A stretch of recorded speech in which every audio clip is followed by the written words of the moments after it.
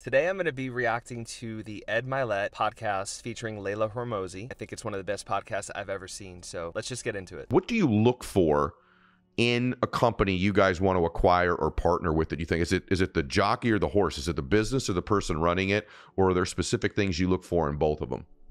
For me, what I've seen play out over time is there's a few things, which is like, one, if you can get it for free, there is a cost. It might not be money, but there is an absolute cost. And so I think there's a lot out there of, you can get businesses for zero money down, all these different hacks and tricks.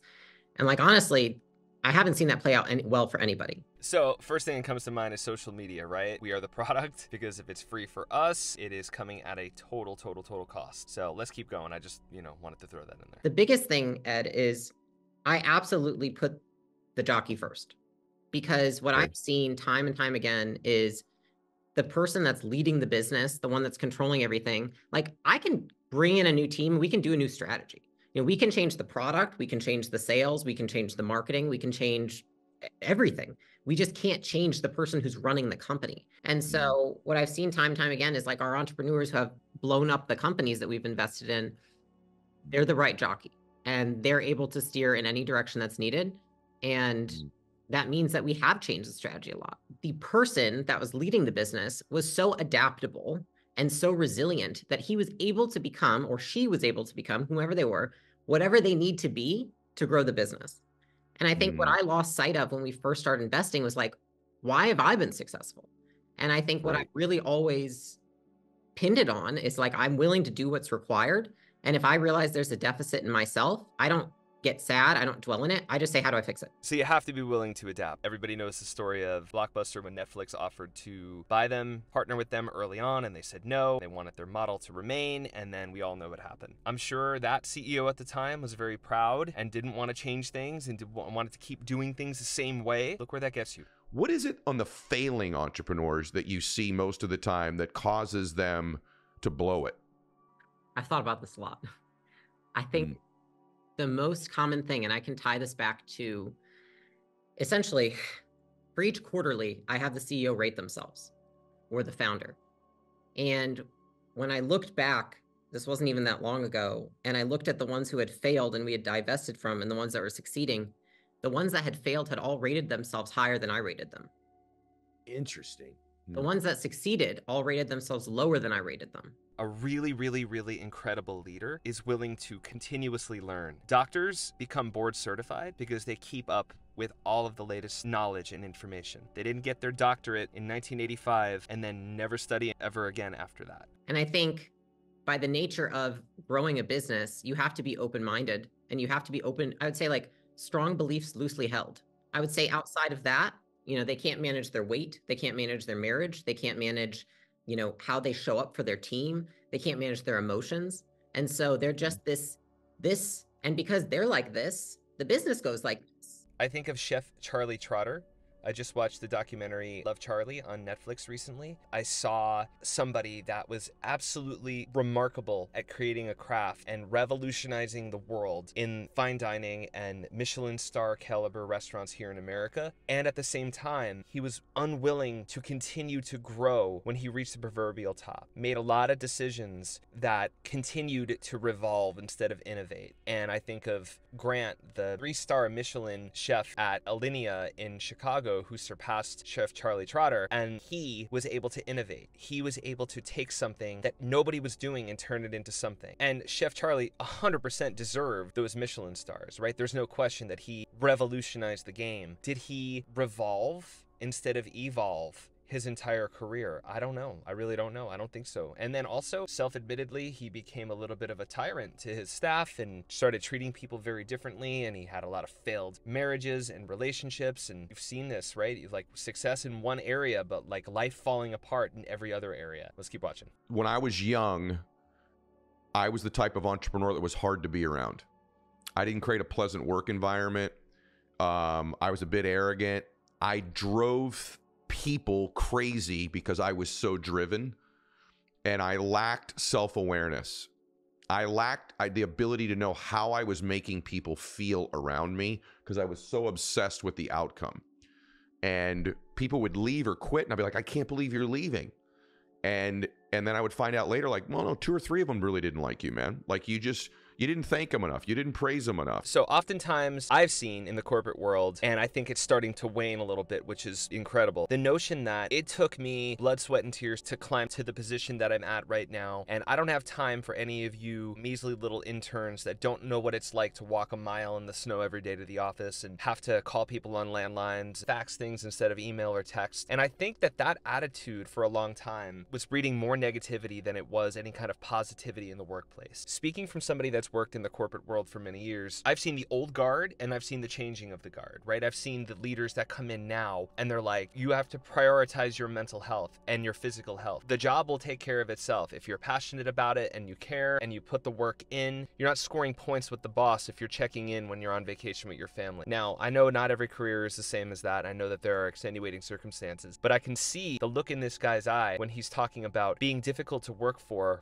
many years, the high levels of expectations that people carry with them for their staff. It took them all of the hardships and pain and tribulations that they experienced to climb to the place that they ultimately got to. They're not going to hand over compliments as easily as somebody in the modern age, where they realize complimenting your staff sometimes is more important than giving them a raise. Praise from the boss every now and then, saying, great job, I recognize how hard you work, you really did well on this, you spoke well in that presentation, or whatever the case is. It took those people very difficult pathways to get to the place that they were at, so they ain't gonna hand over that stuff for free for people. And in my opinion, it's the wrong attitude to have. I don't want to do a deal with somebody, and I don't want to invest in an entrepreneur who hasn't been slapped in the face.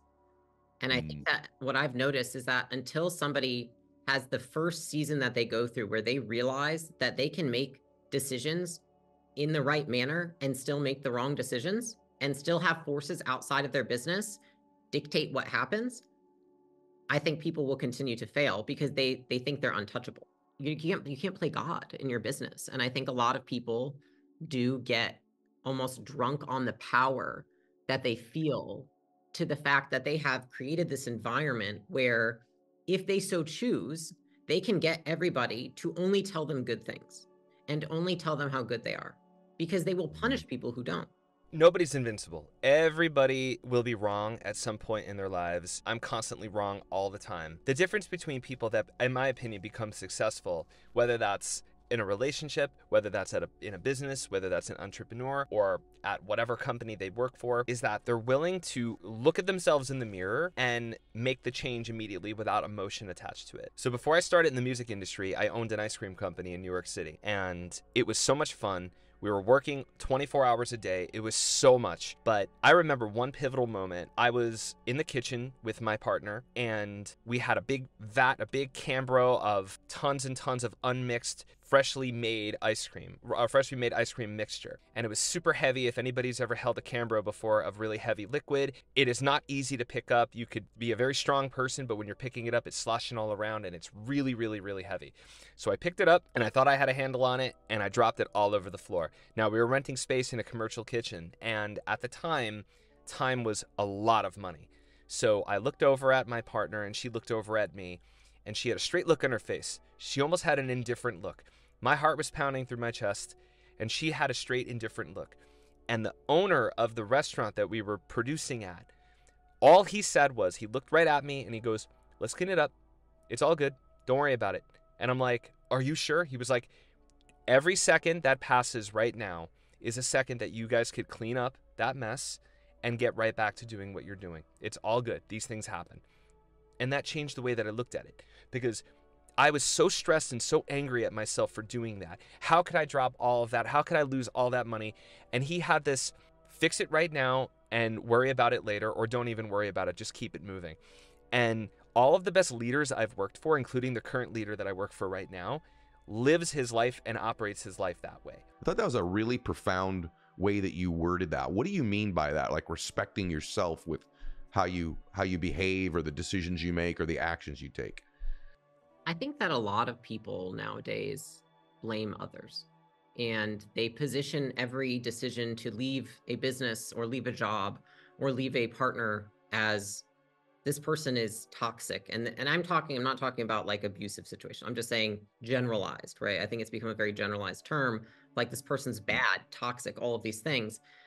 And I think at the end of the day, what I have realized has empowered me rather than stolen my power from me is to not ask, is this person bad or toxic? Is this job bad or toxic? But when I'm in this situation or when I'm around this person, do I respect myself more or less?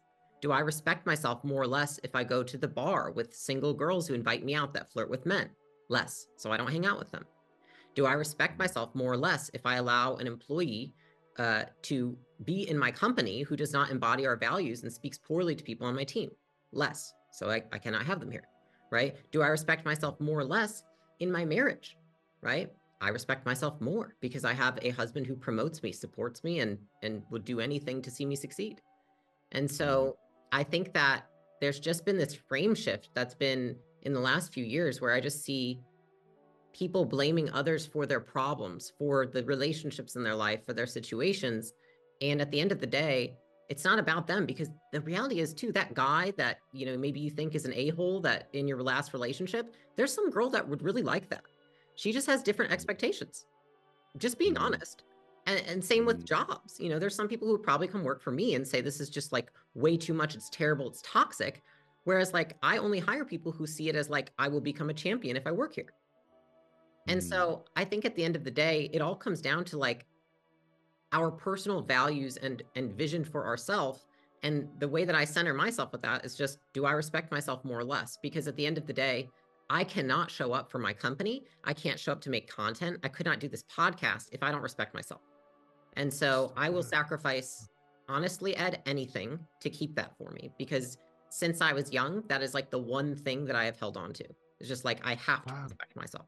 One of the oldest sayings in the book, right? If you're blaming everybody else, you have to look at yourself in the mirror, and you might be the common denominator. I think that everybody that I've met that has done that 180 in their life where they've started living a better life, stopped blaming everybody else and started focusing on what they could control. And it sounds like Leila intuitively carries this with her every day, understands that if she's fixated on other people all the time and how they're bringing things down or up, she's not focusing on what she can do to control the situation. And honestly, I also want to say it's not about being a control freak. It's just about knowing what you can and can't do. So you can't control other people. And the harder you try, the worse you're going to feel. The more you try to play with other people's emotions and making them try to like you, or making them try to be better employees, or wish that they were better lovers, or wish that they were better friends, usually you're going to be let down. You can only focus on how you react to things and what you bring to the table. So I think this is an excellent peer into it. What's your relationship with fear? I have an interesting one. I'll share mine after you. But like when I say fear to you, what thought do you have when I say that? Fear is always present when I'm doing something worth doing. That applies to everything, right? That applies to a musician that has butterflies in their stomach before they get on the stage. So they make sure that they are as well prepared as they could possibly be before they are, performing. A chef in their team that's opening up a restaurant and consistently trying to put out the best product they can. There's fear motivating that right there. They're not coasting. They're not thinking they've made it. They're not checking out and maybe cutting the corners that some people might do in life when they feel like they don't want to put that work in. There's fear in the unknown, but confronting the unknown is what makes people stronger. So I don't remember what Major League Baseball pitcher it was, but I do know that there are Major League Baseball players that have been known to put thumbtacks in their shoes when they were playing, so they felt a little uneasy the whole time, and they were able to channel that pain and discomfort into something really beautiful, where it would motivate them a little better when they were on the mound. So, man, I think that fear can cripple people if they're utilizing it and harnessing that energy the wrong way. But again, it seems like Leila's really figured it out, and she gets into more of it later on. But man, it's a beautiful thing when people can talk about how they can transmute their fear into something powerful and beautiful. Let's keep watching. Fear is just the unknown. Every time I feel scared, I just lean in. I just go right into it. And I just immerse myself in it. I'm like, we're going to be friends with fear today. Sometimes I literally imagine it, carrying it in my purse with me. Because people say all the time, I'm sure you hear it too, they see the things that we're doing that are bold, and they see the success and they think fear must not be present. And I'm like, no. fear is present. I just also have courage, which is to act despite fear. I've realized that whether it be in my marriage, whether it be in relationships I have, whether it be in the business, the more that I just go head on into it, you train yourself and you teach your brain that it's not something to be scared of. And so the irony is that the only way to rid yourself of fear is to just do the exact thing you are scared of. Whatever your fear is, there's your task, right? I don't know if any of you have seen 6 Feet Under, and spoilers if you haven't for this, for what I'm about to talk about, but there's a character in the show, David Fisher, played by Michael C. Hall. Beautiful character, an amazing performance from Michael C. Hall, by the way. And in one of the seasons, he is assaulted, and he is completely devastated from this assault that takes place from somebody that he trusted and went in with like more of like a naive, sort of like a naive interaction. And all the signs were there to not go down the path that he was going down, but he went down that path, and unfortunately it ended very tragically for him. So over the course of the next couple of episodes, David would have these crippling panic attacks where he would have these visions.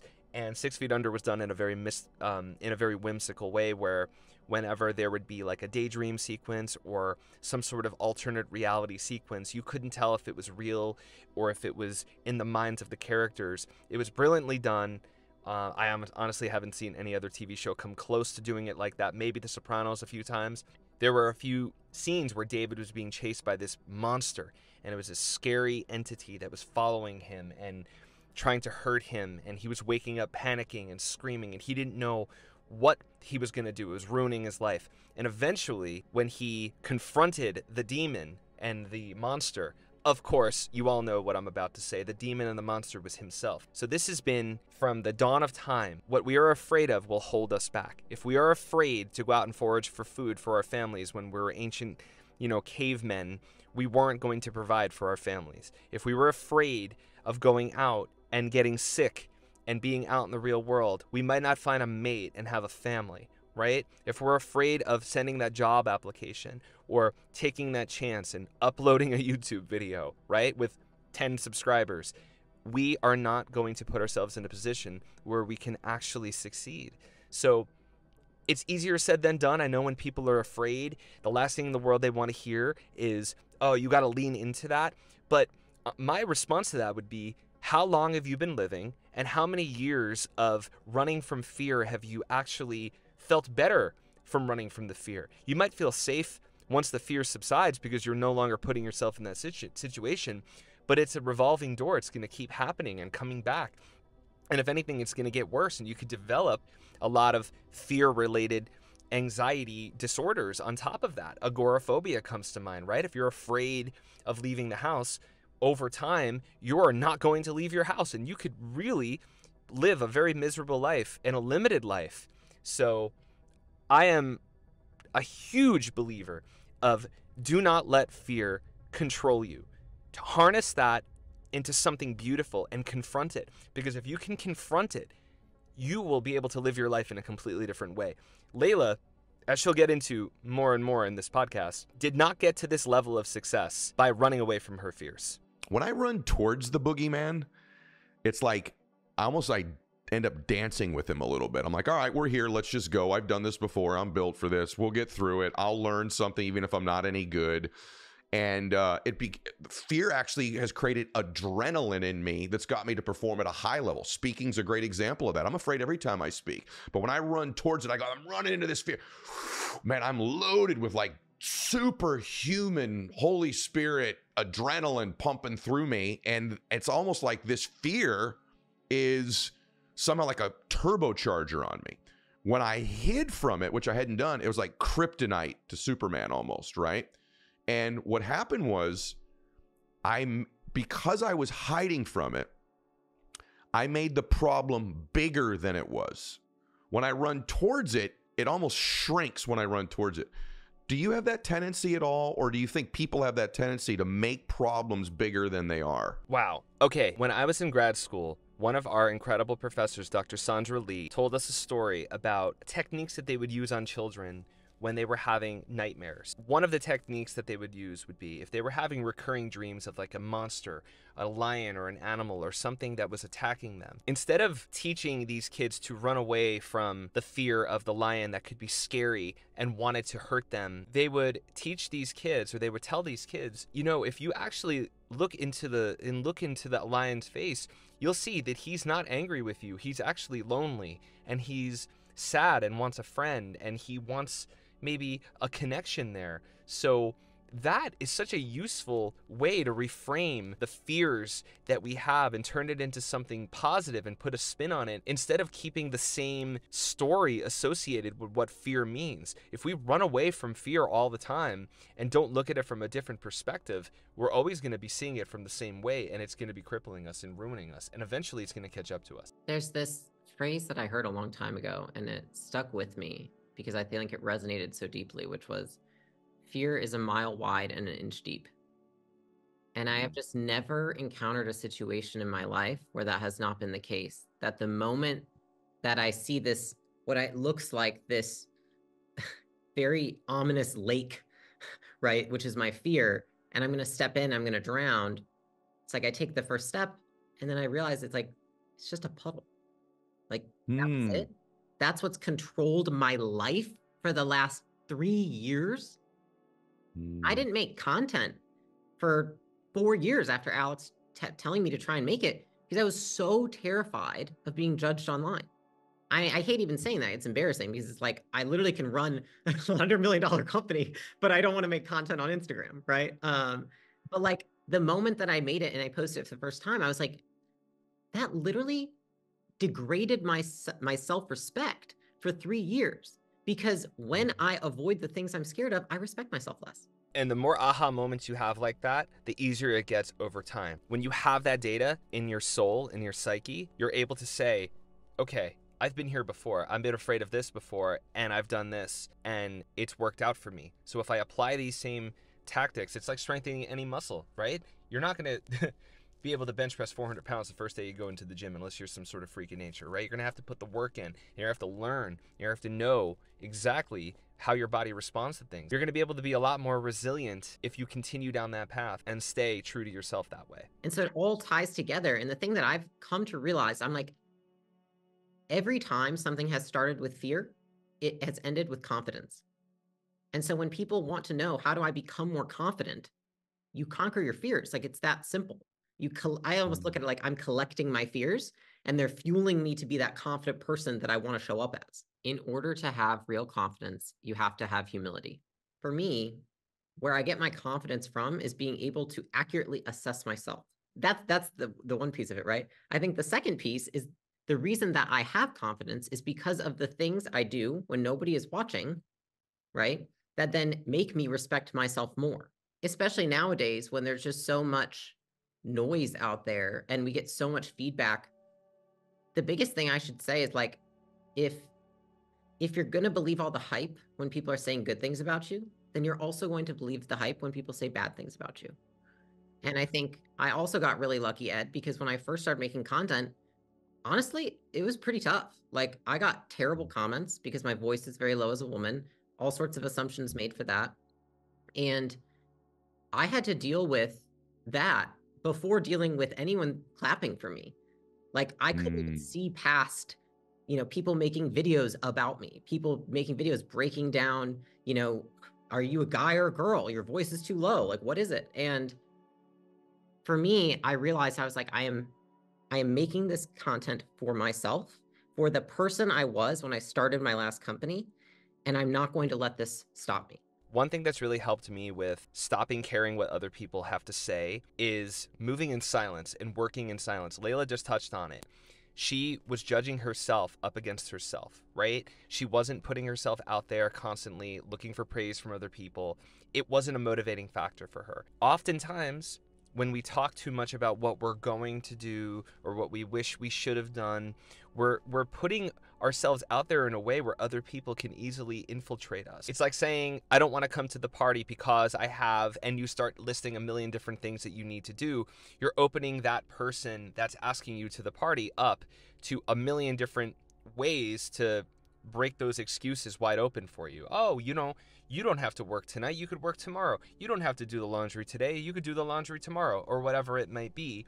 And before you know it, you're saying yes to something that you might not really want to do in the first place, instead of just saying, I don't want to, right? Or not saying anything at all. And I do believe this is a new shift that we're going to start to see, or people moving in silence and being more results oriented. In the industry that I work, those are the people that are respected the most. You move in silence, you get the job done, you're excellent at what you do, and you don't constantly talk about it and need the praise from other people. I'm not going to let the fact that like I would wake up and I would see comments and I would start crying. And and I felt terrible for Alex. I'm like, I don't cry, but like, it just felt awful. I'd never seen someone dehumanize somebody so much online. Completely ridiculous that people have to stoop to that level to look at other people's looks and to comment on their voice and to comment on things that they, no idea what it's like to be that human being. And they do know deep down inside, they don't like themselves, and that's why they're doing it. Anybody that's ever put somebody down for the way that somebody else looks or sounds or is, if those people are earnest and they're really working hard and they're making a difference in the world, the people that are talking smack about those people are truly the ones that have stuff to work on, not the people that might have a little bit of a deeper voice or are a little self-conscious about how they look, okay? Awful thing to do to somebody. Internet is ripe with things like that. Nothing's more common on the internet than people sitting behind screens and talking smack about other people, but it's a shame that she had to see that, but it's also something's telling me that motivated her into the person she is today. My son said to me the other day, he's like, Dad, you're confident because when you get out there and you speak, man, they just go crazy. I go, no, actually, I'm confident because I know the hundreds of hours I put in to prepare that message. I know what I've thought about every word I've said, every story I tell, how I link it. In the gym, it's not that, hey, you've got big muscles, look good. It's like, I know when no one's watching, I do the extra rep. I know the days when my foot hurt, I still did cardio. It's not the public praise. It's the thing you say. It's the quiet, ugly thing I do that no one's gonna see. That's my confidence. Move in silence, right? Nobody benefits from constant praise or from looking for constant praise and getting drips and drabs of it. And if you think you're benefiting from that, try it the way that these two successful people are living their lives. See how that changes your life. It is a game changer when you stop doing things for other people and you start doing things for you. Let me ask you this you said something about mental health. This is deep. I've never heard this before. We confuse how we feel with mental health. I was like, whoa, what is that all about? Listen to this, everyone, right here. Because mental health is like this super common vogue topic everywhere. Watch your mental health. Watch your mental health. Right? So talk about this. Guys, watch this. Here we go. When I was 18, I felt angry and depressed. And so my parents said, we should send you to a psychiatrist. So they sent me to a psychiatrist. I met with him for 20 minutes. He asked me a series of questions. One of which, like, do you have more energy on the weekends? How do you feel during the week? Obviously, I have more energy on the weekends than on school. Useless questions. And I got done with the 20-minute call and they sent like an email with a receipt and they had diagnosed me with 5 disorders. And then they said, take these medications. We sent them to the pharmacy. And I called my dad and I was like, no, there's nothing wrong with me. Like, it makes sense that I'm angry. It makes sense that I'm depressed. Look at the circumstances. My mother tried to kill herself in front of me. And then I had to separate from her. Of course I'm angry and depressed. Why does that mean that there's something wrong with me? And so, honestly, Ed, like, my entire life has felt like everybody has said there is something wrong with you, except the people who are where I want to be. They have all said, you should take a break. You shouldn't do this. If it doesn't feel right to you, don't do it. Every time I do what feels right to me, I succumb to my fears. Because what feels good and what is good for somebody are two completely different things. Yes, there's days I don't want to come into the office and record content for 6 hours or 7 hours or whatever it may be, and then also do an event and speak there. But I'm not going to say, oh, you know what? I need a self-care day to take a bubble bath. Because a lot of times I think people conflate self-care with avoidance. Most of my adult life has been unlearning the things that I think I heard in traditional media and on the news and reading on blogs, and like people say them as jokes. Like, I don't think it's funny. I don't think it's funny that people want to take, honestly, days of their life off. They need to go get drunk every weekend, do a bubble bath, do a martini, this, like Taco Tuesday. Like, that to me is sad, because they feel good in all the short-term moments. But long-term, they create dysfunction in their lives. And so, like, I will sacrifice short-term comfort and trade that for long-term having a functional life any day.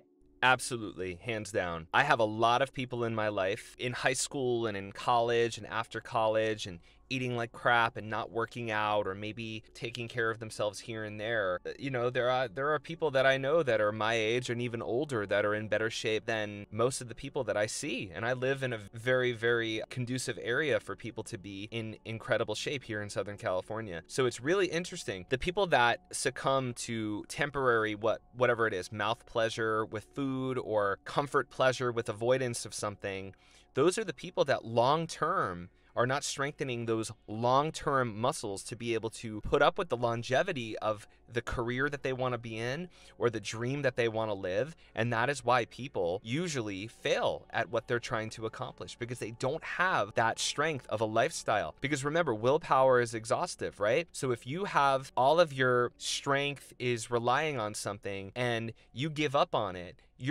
that feeling of relief can be intoxicating for some people.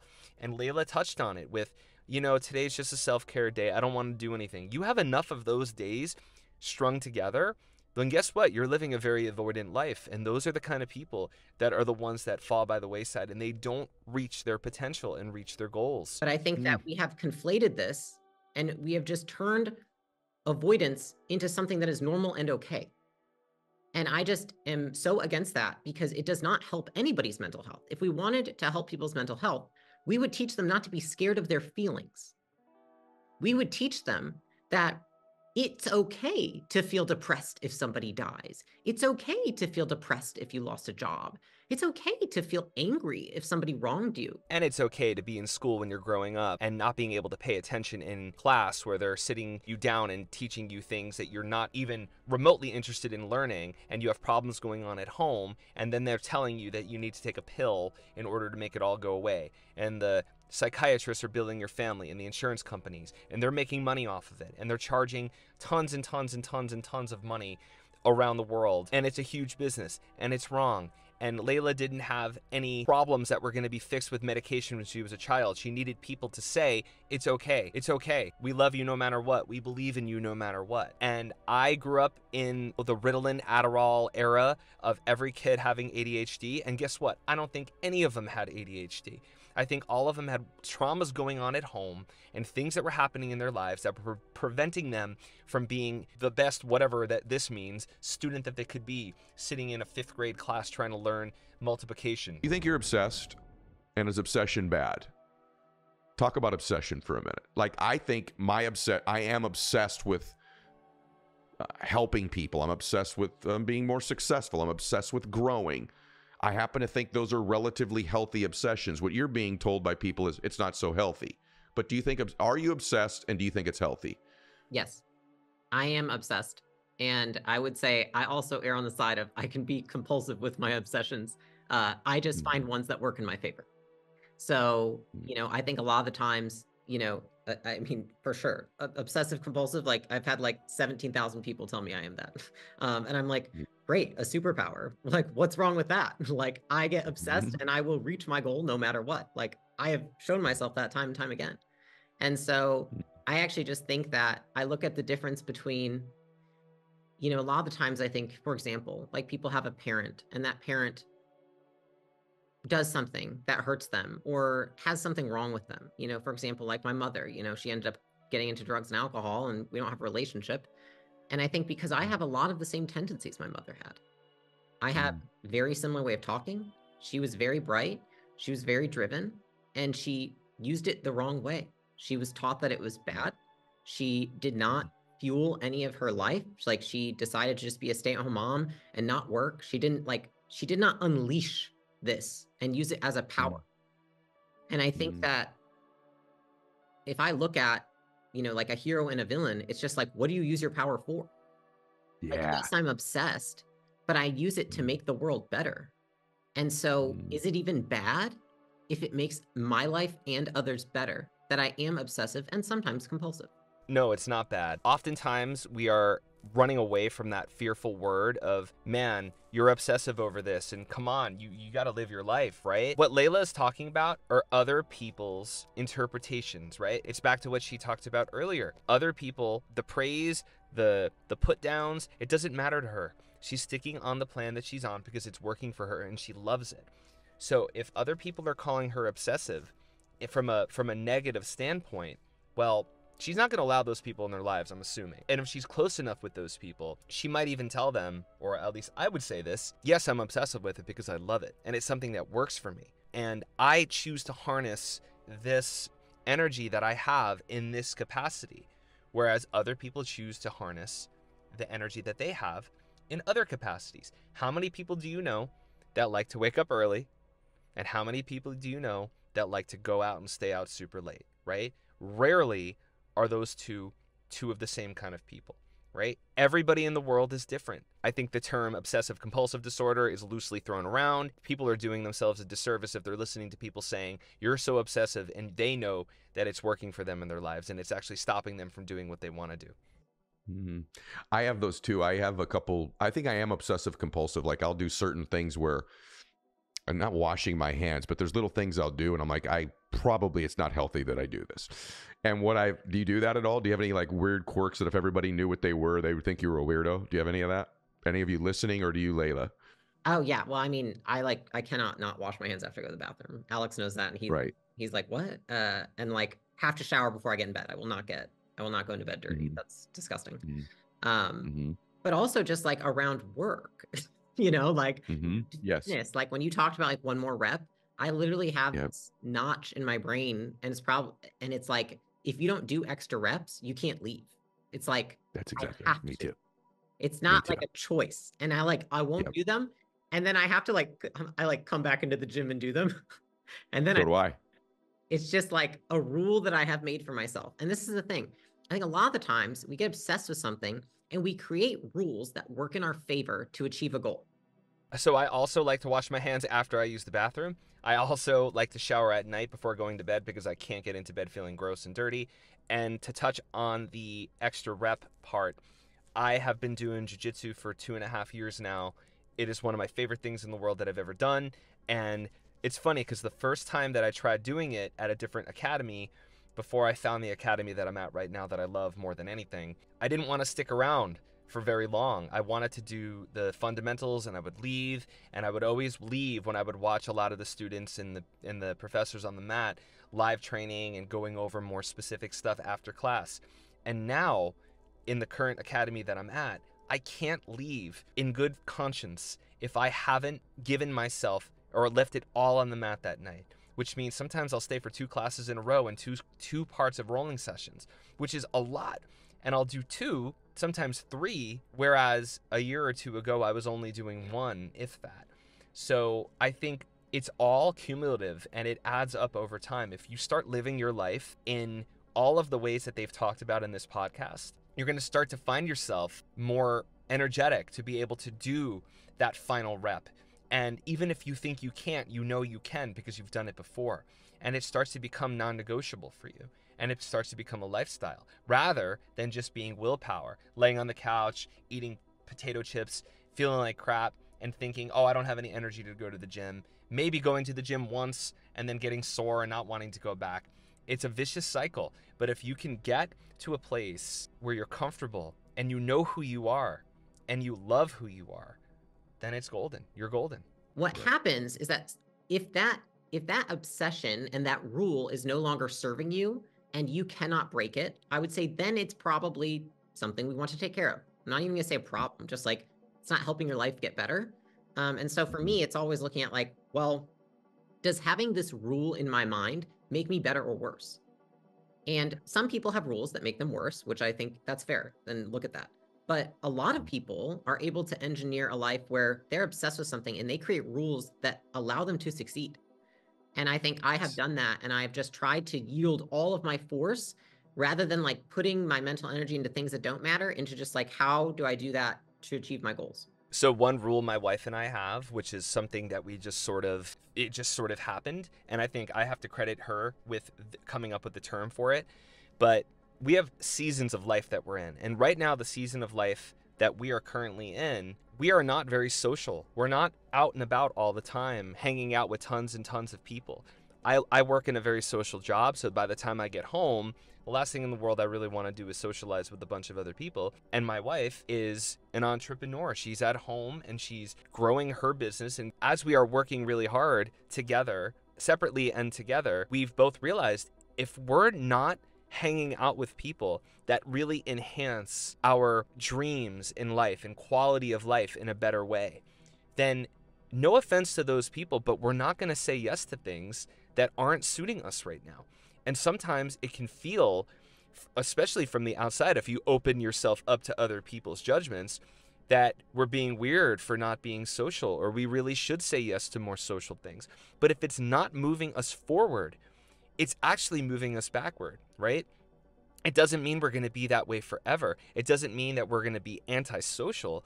There's a big difference between being antisocial and knowing what's working for you and knowing what doesn't work for you in the season of life you're in. So I think that's I think so many people struggle with that, and I don't know how many people are really talking about it. I'd love to make a video on that one day too. So do I. And by the way, all of you that are listening to this, some of these little things that could be borderline obsessive compulsive can also be triggers that put you in a place to perform. So is it obsessive compulsive when a baseball player unties their batting gloves 3 times before they get in the batter's box, or is that a trigger that puts them in the right state? And so those of you that tend to have a little bit of that, you're right on the line of being mega successful, because those are triggers. The healthy way to do it is a trigger. The unhealthy way is it becomes compulsive.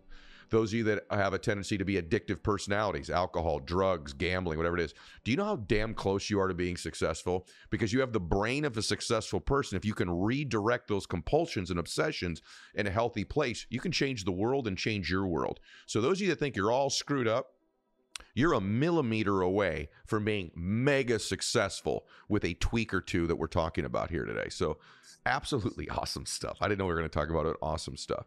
Okay, shift. Let's talk about leaders for a minute. Did you want to say anything about that? Did you have a thought? You look like you wanted to say something. All I was going to say, Ed, is for anyone who doesn't believe what you said, I was arrested 6 times. And is that right? Wow. So, wow. I'm glad you just said that. Go ahead. Finish that thought, please. No, I mean, that I didn't know. That when I was younger, I was arrested 6 times for alcohol and drugs. I was drinking all the time. I was doing drugs. And that was between the age of 18 to 19. Like there was an 18-month period where I allowed myself to indulge in the wrong direction. And that's what I realized is like, there's nothing wrong with being obsessed. You're using it on the wrong things. Somebody that is like that, and I would say like, I identify as like, I don't even say like, I'm a hunter is what I actually identify as. I'm like, I want to hunt. And so when you don't have something to hunt, you get yourself into trouble. And I don't think that somebody who's born that way, it's probably, maybe it's rare that I'm a female and feel that way about myself, but like you should not suppress that, because that just makes it worse. And so what I see is that when people try to suppress these things that they are naturally gifted with, and then they're told are wrong, they go in this direction, which is what I went in. And it took me just saying, screw what everyone's told me. What works for me? And what works for me is actually the opposite of what everyone has said. And so just for anybody who thinks that, like, I was that person and I am now where I am. It's not like something fundamentally inside of me changed. It's that I put it in the right direction.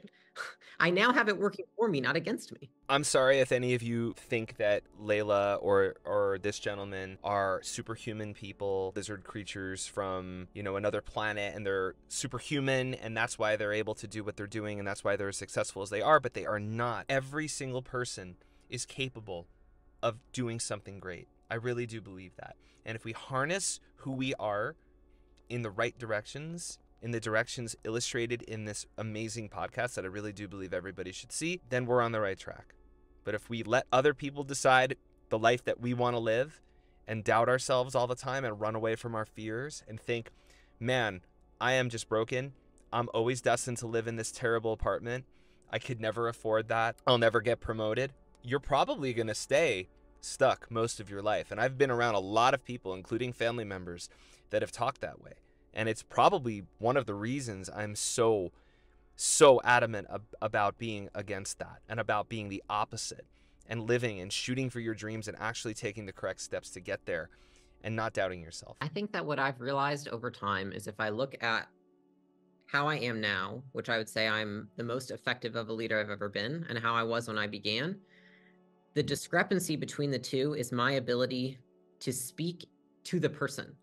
And I think this is a phrase that many people hear. It's like, speak to the person that you're with, meaning how can I speak in a way that they actually understand the message I'm delivering?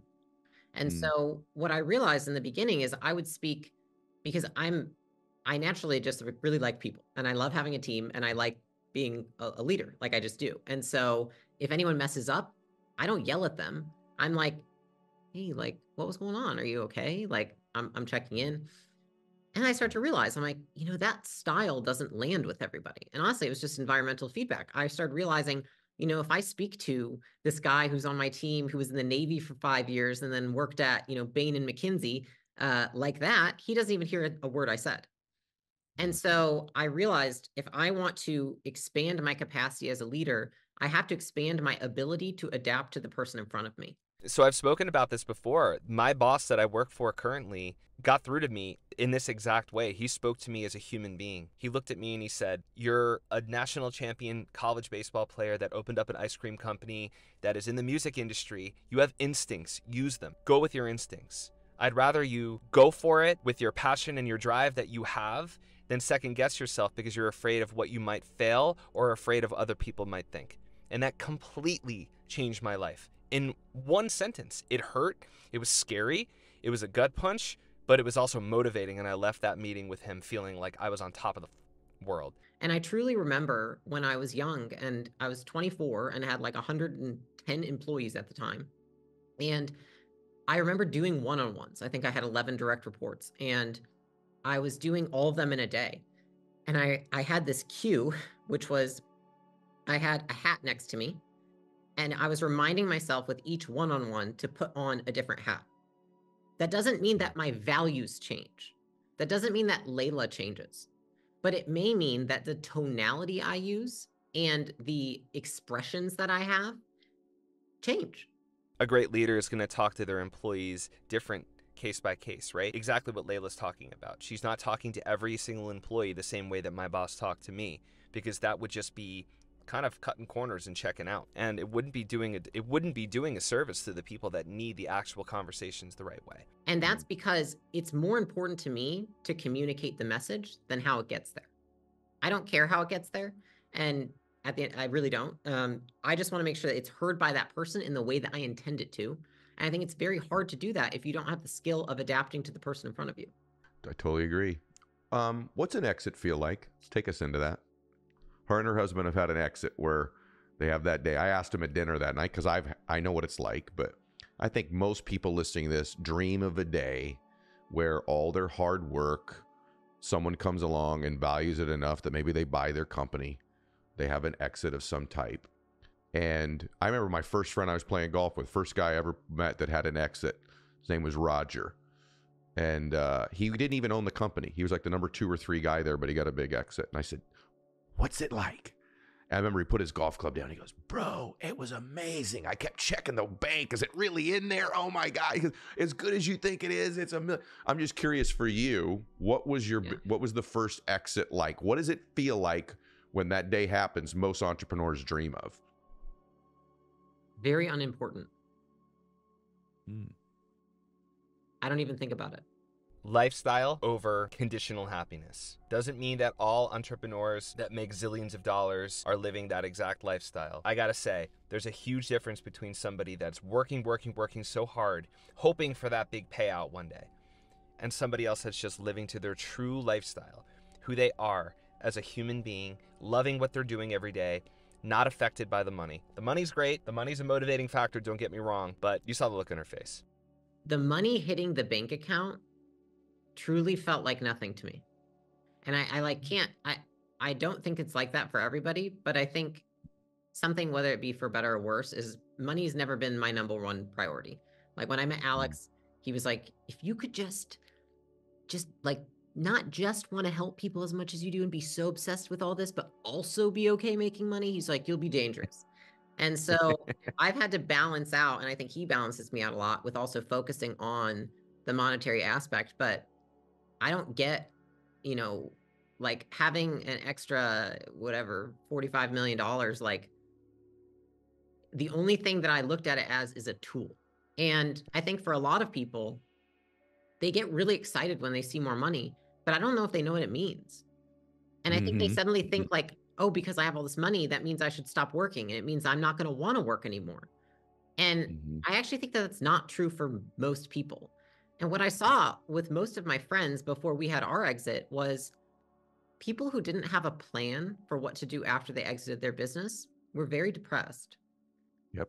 Because you think about it, why do people run businesses? Because we get good things from it. It makes us feel good. It gives us status. It gives us money. It gives us attention from employee, like all of these different things.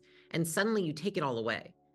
And then they start putting all this pressure on their spouse and on their friends. And like now they need it from somewhere else. And so if you Yeah. don't replace that with something else, you probably just mess up everything for everyone else around you because you're asking more of everybody. And they're like, nothing's changed for me. And so Mm. for me, it honestly is just not something I think about a lot because it was just a tool.